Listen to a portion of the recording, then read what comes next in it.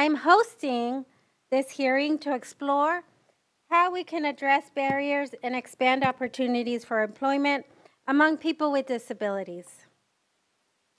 As a labor leader prior to coming to the Assembly, I have personally represented and advocated for hundreds of thousands of workers, including many workers with disabilities and workers who experience disability while on the job.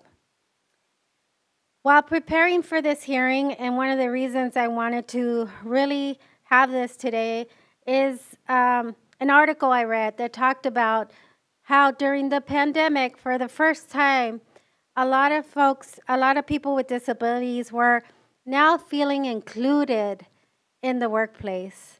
With the ability to work from home, it gave everyone an opportunity to feel part of the workplace and be recognized and seen. Unfortunately, what was also talked about was as more employers are returning to the office, many employees that were able to participate are now having to return to the office, and therefore taking away a lot of the gains that were made during the pandemic for this workforce. There are staggering rates of unemployment among this population, and that should be concerning to all of us. The unemployment rate among the disabled population in the United States is more than double what it is for workers who do not have a reported disability. In the U.S. alone, only 40% of people with disabilities are employed, compared to 78% employment rate among those without disabilities.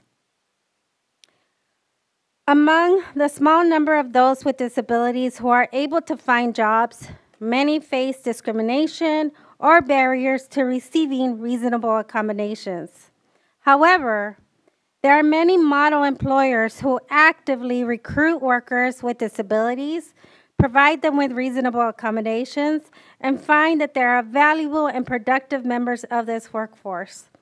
During today's hearing, we will hear from some of these employers who will share their best practices. We will also hear from experts on the topic about broader issues and challenges. And most importantly, we will hear from several individuals with disabilities who will share their expertise and personal experiences. We will discuss the scope of the problem, but most importantly, potential solutions that we can take here in the state of California, and other states could look at us as models.